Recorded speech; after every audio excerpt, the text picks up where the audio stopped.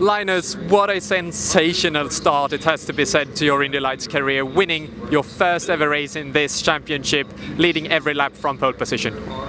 Yeah, what can I say? I mean, it's difficult just to wipe out the smile on my face. I mean, I'm so happy and so thankful for my team, Global Racing Group with HMD. I mean, the tremendous effort that the guys have put in over winter to make sure that we have a competitive package here. It's just incredible. I'm just so happy and grateful for everything.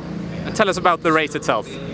Yeah, the race itself was, not gonna lie, pretty straightforward. Obviously, the difficult part was the start, because I've never done a rolling start before, but we managed to get that one out of the way, and then it was just about head down, hitting my marks, and once we opened up a bit of a gap, it was just about managing that and make sure that your tires were in good condition in case there's a restart, etc. So I just kept my head down, and you know, once I saw the checkered flag, it was just all smiles.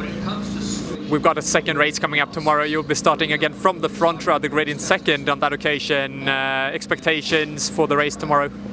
I think now that we got a taste of victory, that's what we're going to aim for tomorrow as well. We know that it's going to be tough with David, my teammate, being on pole, but we're going to give it everything. And obviously there's a championship to think about, but best way of winning a championship is winning races.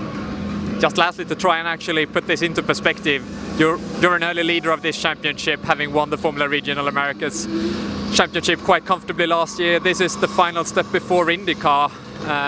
Could you ever have expected this emphatic start to the year, actually? Expected, no, but that was obviously the dream, to get pole and win every race of the season.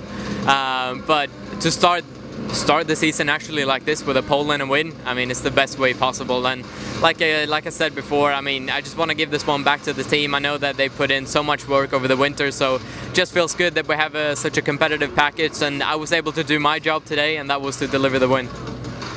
Win? It's always the plan.